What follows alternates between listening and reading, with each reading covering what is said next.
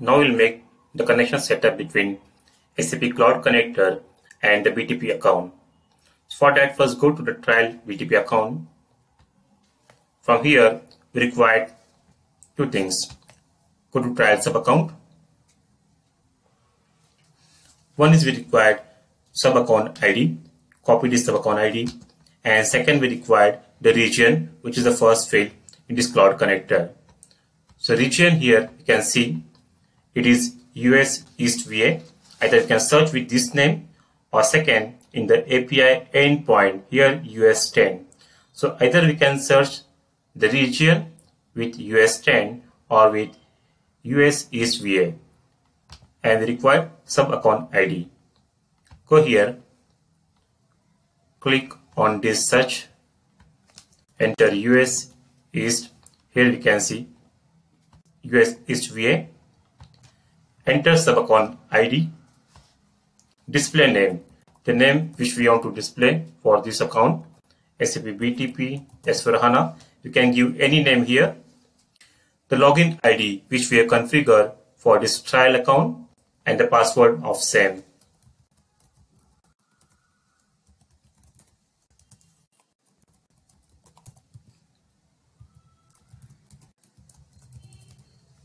Give some description.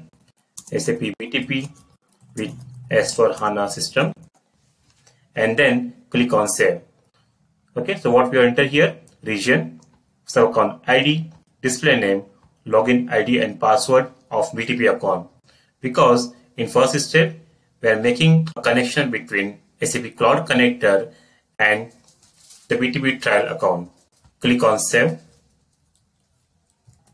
So here we can see the connection is established successfully.